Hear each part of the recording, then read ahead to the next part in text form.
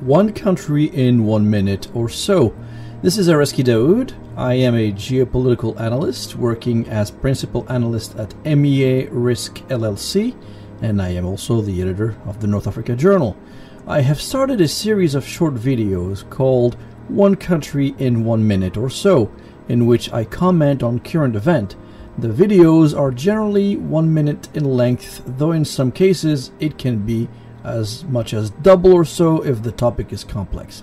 I try to post one clip per day, and my favorite platform, frankly, is TikTok.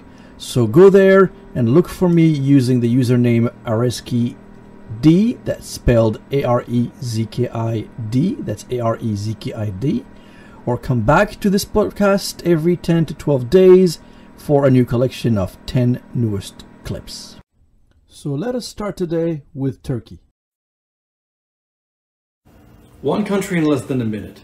In Turkey this weekend, the incumbent president, Recep Tayyip Erdogan, won a third 5-year term with 52% of the voters voting for him. The guy has been in power for so long, president since 2014, so next year he would be president for 10 years. Before that, he was prime minister for 10 years. So by the time he's done, he would have been in power for 25 years. Look, this is not for me to judge the Turkish people's decision, but investors don't like the results at all. I went to Istanbul twice last month, and the US dollar was exchanged at some 19 Turkish lira. But with Erdogan remaining in power, the lira is expected to fall again, with the dollar predicted to be traded as high as 28 lira in the months to come. From 19 lira to 28 lira. That's a big drop in value. One country in 1 minute, let's go to Senegal. Now, Senegal in West Africa on the Atlantic Ocean has been a rare beacon of democracy in the African continent. But this year, President Macky Sall, yes, this guy down here, has launched repressive measures against journalists, politicians, and others because he wants to win re-election for a third term in February 2024. The director of newspaper Le Matin de Dakar, his name is Pape Alé Niang, was arrested recently. TV channel Wolf TV was suspended in March, and there has been unprecedented assault on freedom of the press. Now, to neutralize the military, he recently dismissed the military chief of staff, and now he is using the justice system to harass political figures that can threaten his bid for a third term.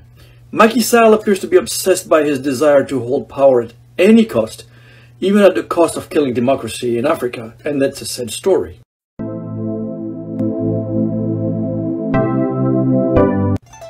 One country, 1 minute.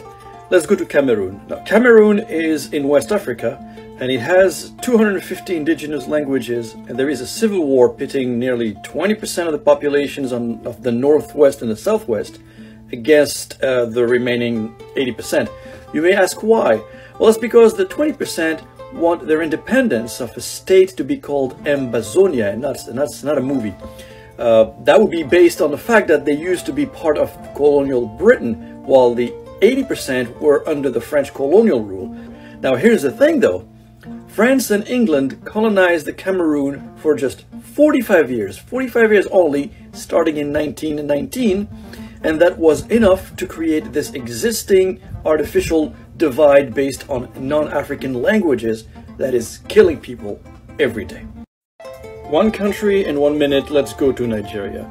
Well, Nigeria has a new president, Bola Tinubu, replacing the highly incompetent Muhammad Buhari.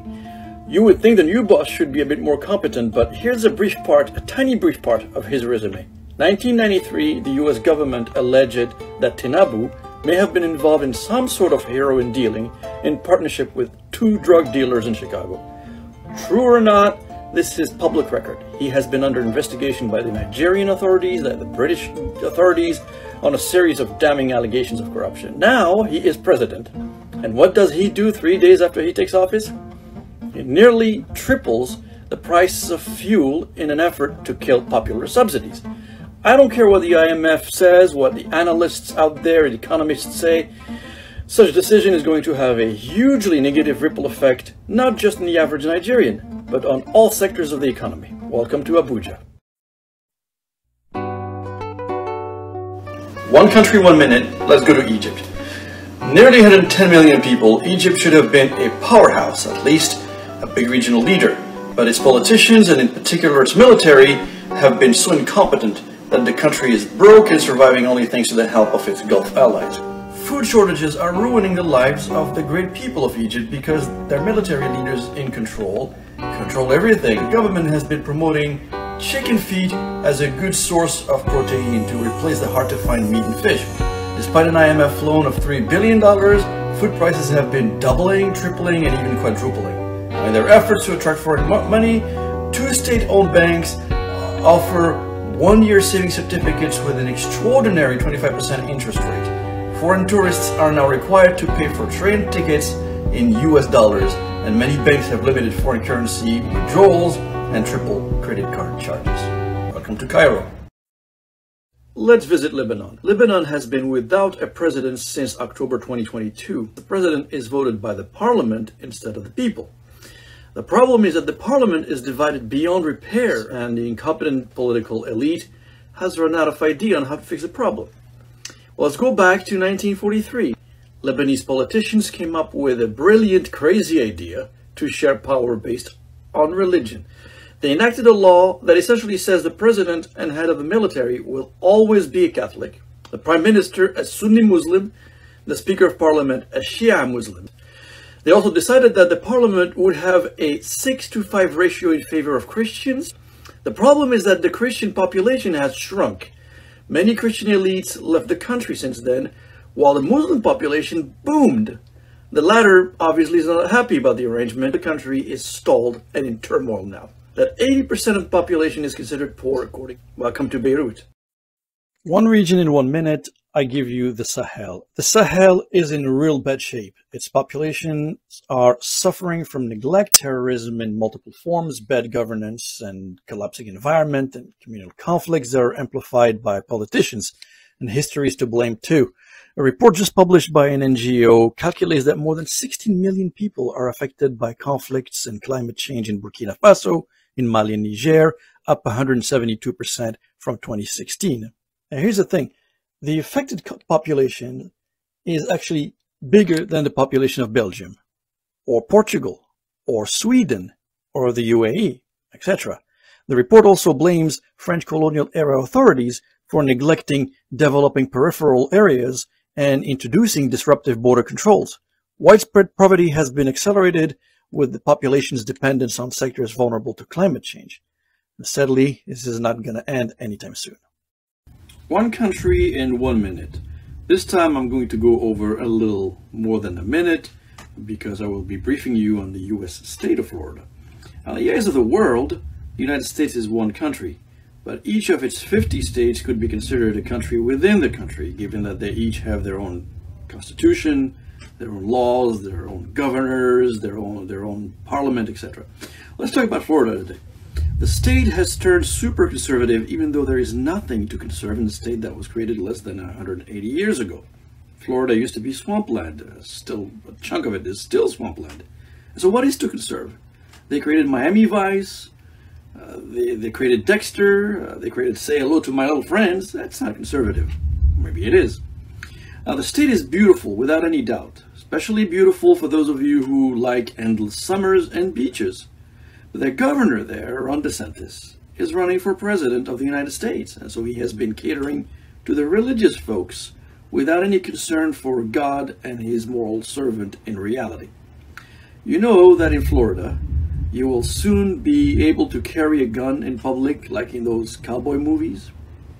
That's right. The extremists in Florida government have taken a clue from countries like Uganda and Iran to push for the instaurations of virtues that are actually frontal attacks on women, immigrants, minorities, gays, and books. Yes, books. These virtues never existed in Florida. So the extremists seem to be winning, apparently, for now. And here's why. A great number of people that came to Florida recently appear to have no skin in the game. Most of them, many of them are transients, either as people from other states and from regions in Latin America buying real estate, or retired folks, and so they don't care at this stage. So the right-wing leaders there rely on people who actually live in rural areas, and naturally these guys tend to vote conservative. Did I also tell you that the incompetent Donald Trump also lives in Florida? Gives you an idea. One country in 1 minute, let's go to South Africa. So I visited South Africa some 15 times in my life, and every time I get there, I'm truly amazed by the level of development that country has achieved within the broad context of Africa. Truth be said though, there's still a huge amount of progress to be made to uplift the millions of South Africans out of poverty and to reduce the awful levels of criminality there. While poverty clearly breeds crime, there is a group of wealthy people, I call them the coal industry, that has been active in blocking any progress towards the introduction of new sources of energy. Not only they have penetrated the halls of power by corrupting politicians and government leaders in their favor, but they also allegedly attempt to physically eliminate those who challenge them, like the former CEO of energy company Eskom, who was poisoned while trying to fix the country's energy problems. What is the country's problem, you may ask? Well, the coal industry wants South Africa to remain entirely dependent on coal. 83% of electricity in South Africa is produced from coal. Donald Trump once said, coal is beautiful and clean. No, it's not. It's ugly and dirty. As a result, South Africa has not enough electricity and blackouts are daily occurrences. Next year, President Ramaphosa is up for re-election. And some analysts say that may force him to push for more changes in the industry. I'm not holding my breath though. Let's go to the United States again. As you know, former President Donald Trump has been indicted by a grand jury of Florida citizens in a case involving his alleged retention of classified documents. I'm not going to talk about this, but for those of you outside of the United States, note that there is some sense of a panic mode, something extraordinary taking place in the US because, well, that's the first time a US president, or former US president, faces a federal trial. That's big. Those who hate Trump essentially now say, well, aha, I told you so. Those who support Trump on the other side see it as a vendetta, a vengeance of sort. Regardless of who is right or wrong, let me remind my American friends of the following. Don't panic. Everything's going to be fine, as Trump is not the first ex-politician who faced his country's justice system. Over the past 20 years or so, 78 countries jailed or prosecuted their leaders. And we're not talking about banana republics. Perhaps one of the most notorious cases is that of South Korea's ex-president Park Geun-hye, who was sentenced to 24 years for corruption. 24 years. After 5 years, eventually she was pardoned by her successor. That was back in December 21. France's ex-president, Nicolas Sarkozy, was convicted in 2 separate cases and then sentenced to prison in 2021. Previously, former French president also, Jacques Chirac, got the same treatment for acts of corruption while he was mayor of the city of Paris. Other political figures who either faced or are currently facing their country's justice system include Israeli Prime Minister Benjamin Netanyahu, Brazilian President Luiz Inácio Lula da Silva, former Pakistan Prime Minister Imran Khan, former Malaysian Prime Minister Najib Razak, former Argentinian President Cristina de Kirchner, Taiwan's ex-president Chen Shui-bian, former Italian Prime Minister Silvio Berlusconi, etc., etc. Now consider this little tidbit. In Peru, and since 1985, with the exception of one, every president has been arrested or charged over a period of 38 years. Incredible. So for my American friends who are going through panic mode, don't panic, stay calm, and carry on your daily life.